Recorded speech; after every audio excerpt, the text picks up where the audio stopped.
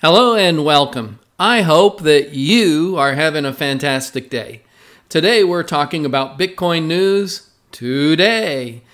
Robert Kiyosaki is talking about Bitcoin, and he said that Bitcoin is the people's money. That's an unusual statement for a billionaire to make. If you're not familiar with Robert Kiyosaki, he wrote the books Rich Dad, Poor Dad, and has a whole line of things. He has an excellent game called Rich Dad, Poor Man game. It's kind of like Monopoly, but it's a little bit closer to real life. And the emphasis of that game is to teach people how to take a regular life with regular income and on the side build up enough income and everything else in order to find your own financial independence and become an owner of multiple small businesses. So interesting game. Also, we're going to talk about the Bitcoin halving. It's in the news. But the big thing about the Bitcoin halving being in the news is the Bitcoin halving going to act like a slingshot. You remember those old the slingshots where you put a small rock into it and you pulled back the rubber band?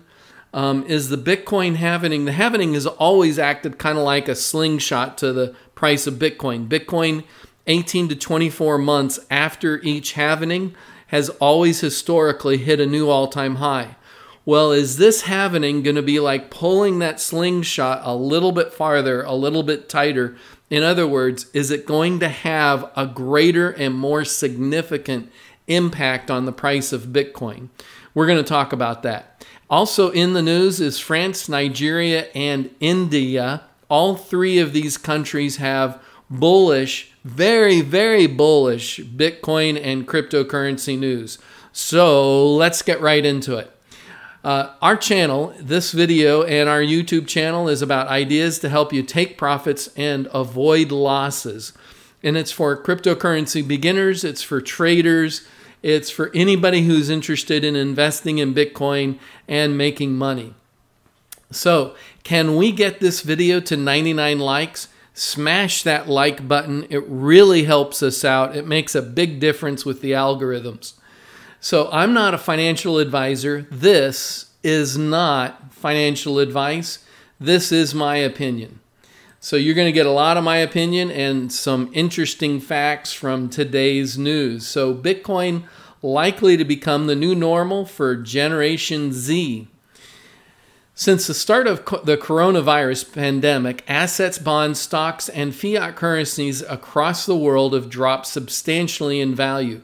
But as the crisis deepens, people from different generations are starting to realize the true value of Bitcoin.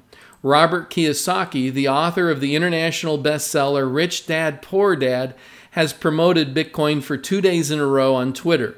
Robert called Bitcoin the people's money on April 1 on Twitter.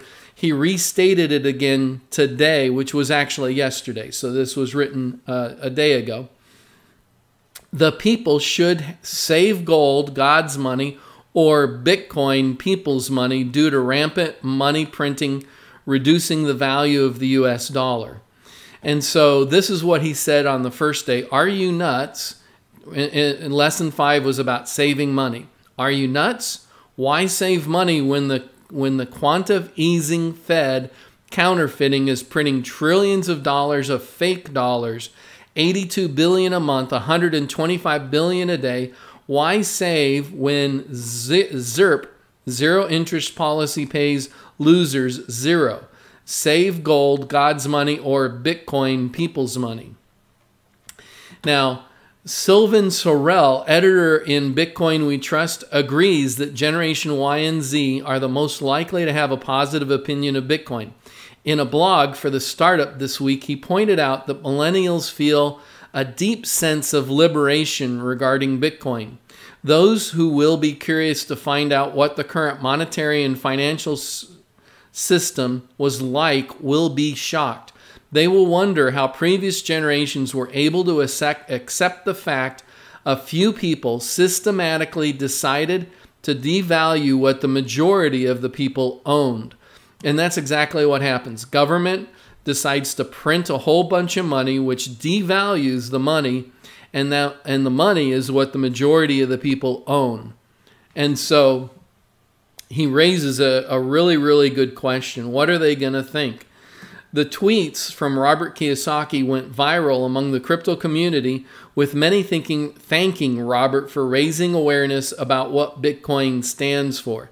This led to some pointing out how different generations could respond to the current crisis, with one person saying, "Simply do your own gold standard. Make some remarkable percentage of your savings in gold. If you're a Gen Z or Y or the younger half of X, do it as a retirement plan." So the fallout from the coronavirus is hitting anything and everything in the economy. And Robert is making a really good point here about how all of this stimulus, all of this trillions of dollars that the global economy, I mean, it's not just the US, it's around the world, are pumping into each of their different economies, into the European economy, into the US economy, into Australia and India and everywhere else. They're pumping huge amounts of money into those economies because of the global pandemic. As a result, it's going to cause everything to go down in value. Everything will be worth less. It may cause a global recession, possibly a global depression.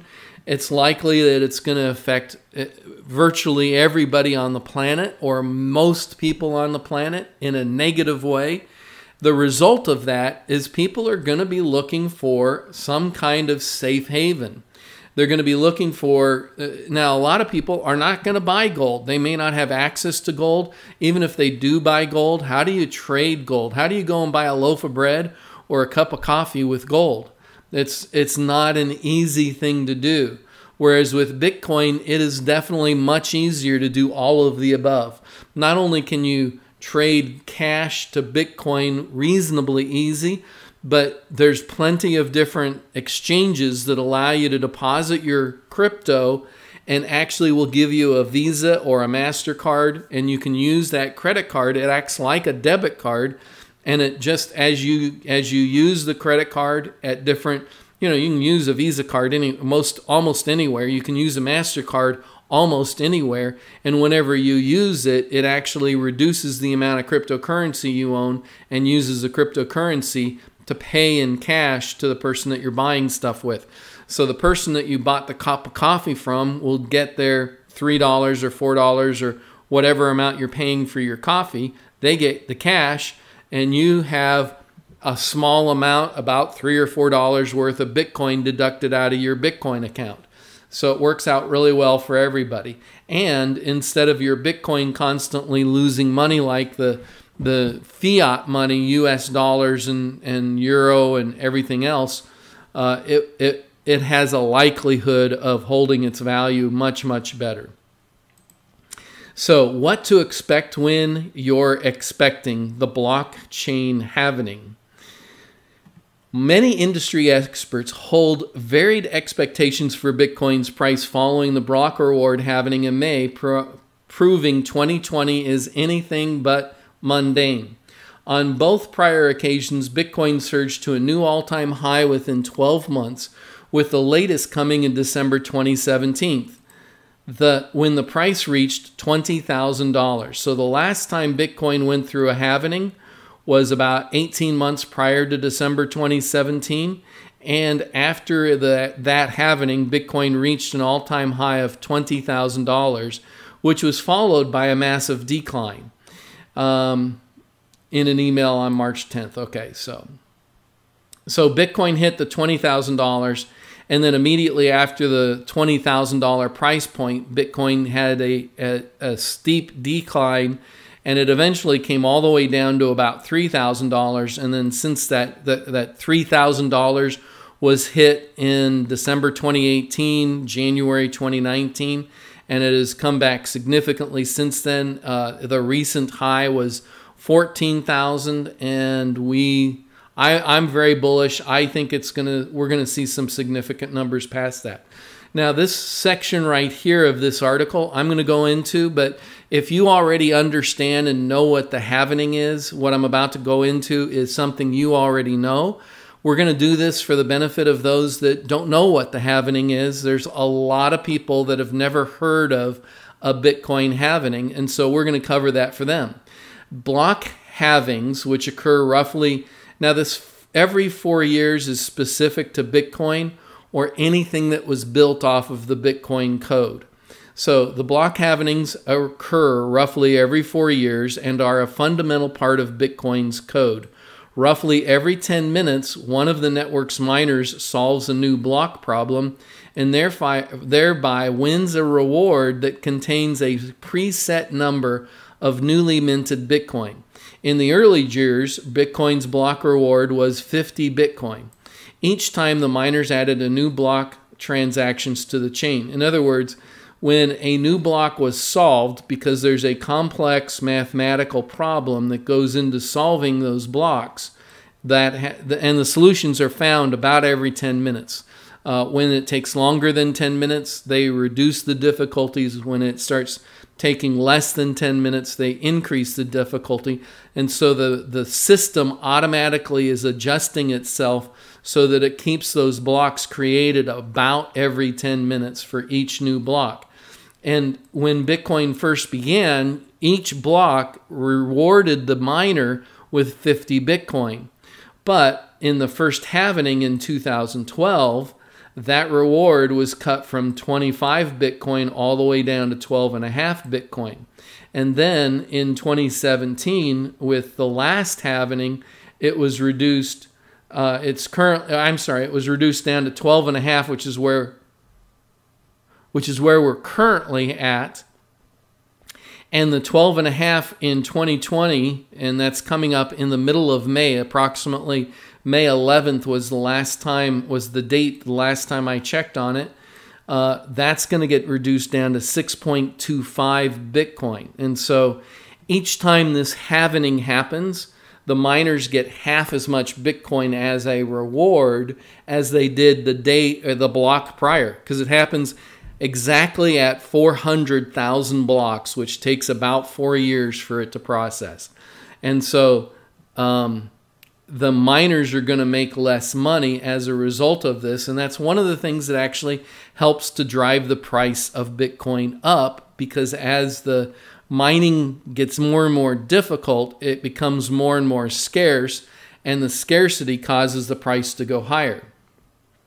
Opinions have varied over time regarding Bitcoin's price relative to block halvings, but the general consensus usually leans towards the asset's price pumping at some point surrounding the event, as was the case with each of the previous halvings. Twitter crypto analyst Plan B has developed a price model which shows that each halving causes a drop in Bitcoin supply, therefore leading to an increase in prices. And their price model has been extremely accurate when it came to predicting the price of Bitcoin with previous halvings. And so everybody that I have a lot of respect for when it comes to Bitcoin and Bitcoin analysis have all thought that Plan B's price model is a very strong, a reasonably accurate price model. Now, according to that price model, Bitcoin should reach somewhere around $100,000 12 to 18 months after the halving that's about to occur in the middle of May. Now, my opinion is, and I agreed with that up until the whole pandemic and the coronavirus and everything else.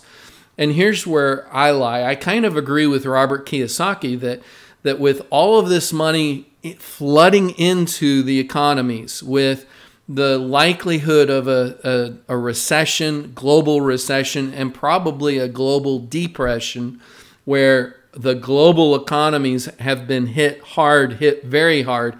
And everybody's going to remember this whole thing where the stock market dropped 50% out of nowhere, and all of the different huge losses through stocks and other assets and people being put out of work and everything else that's happened in the last month or two.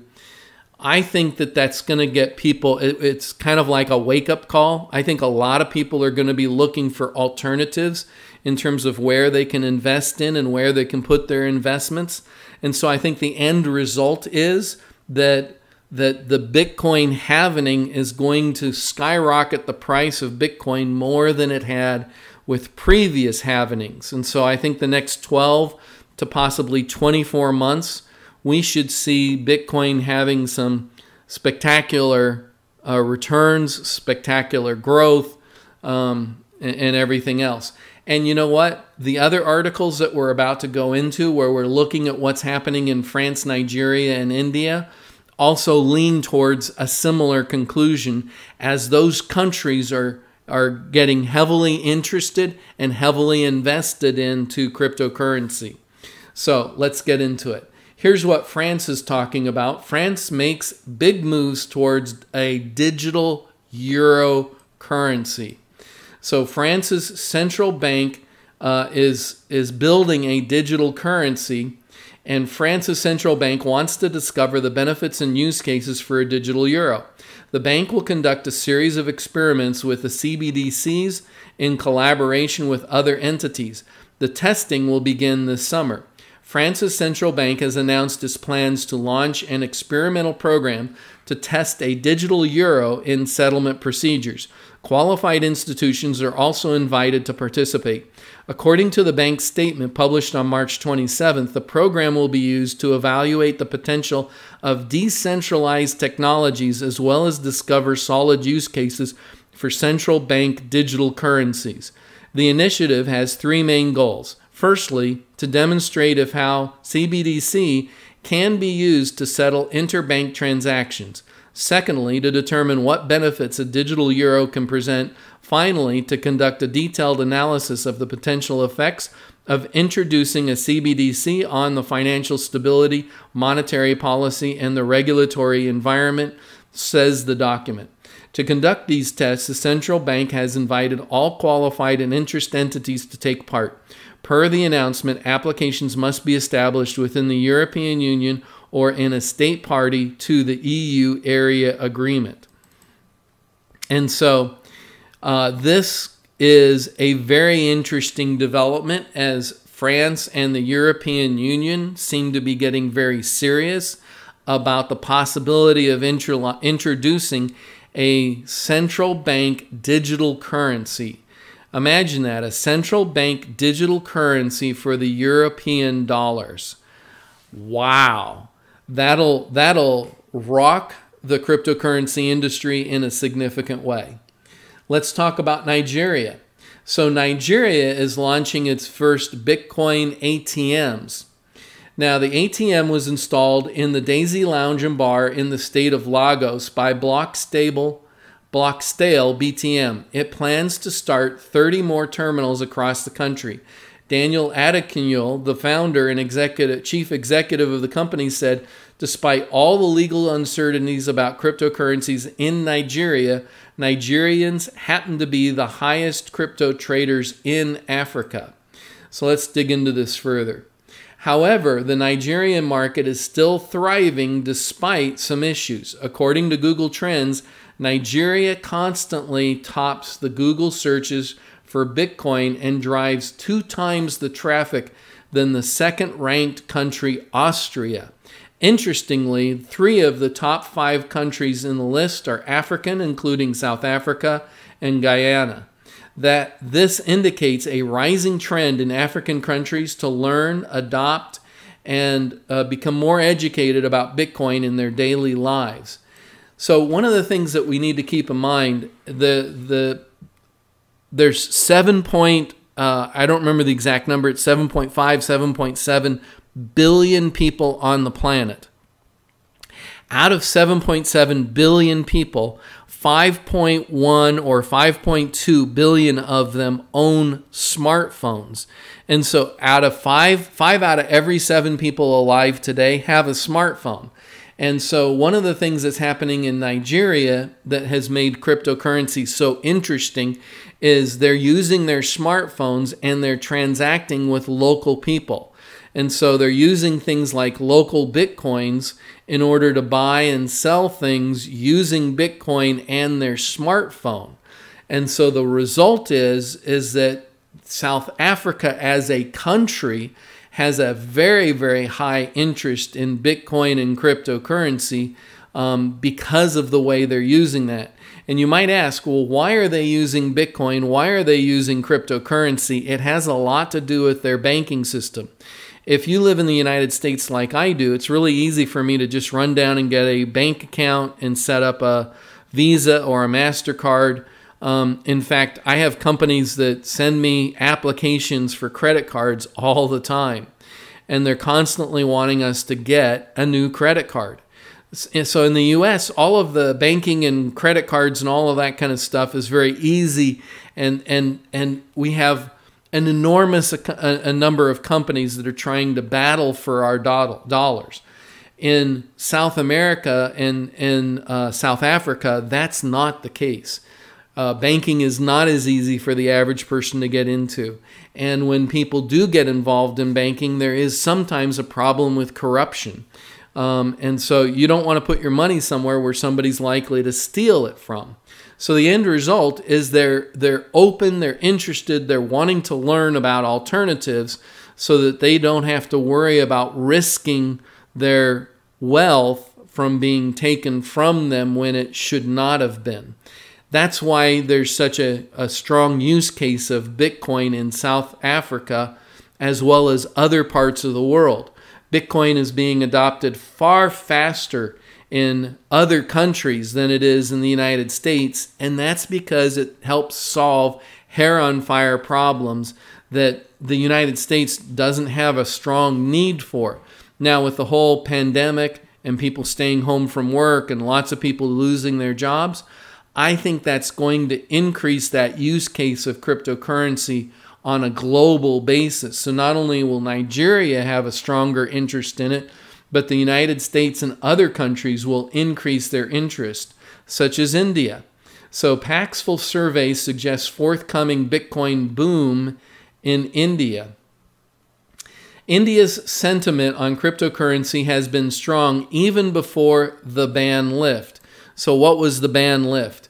Well, in 2018, the Central Bank of India decided that cryptocurrency was a bad thing. Well, certainly, cryptocurrency threatens the banking industry, and so it would be a natural thing for the central banks to dislike it.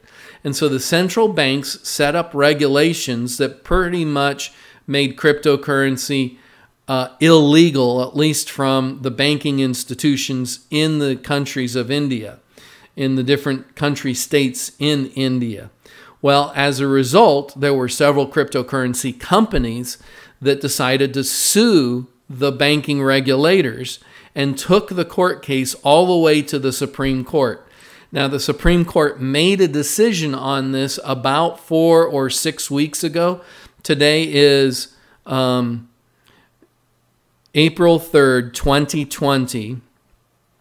And right now is 11:42 a.m. And so they made a decision, the Supreme Court made a decision that the bank regulators had gone too far, that they had exceeded their authority, and that the laws did not support the actions that they had taken. And so the Supreme Court of India removed the ban. Now, of those polled, many see digital assets as a legitimate path to financial freedom.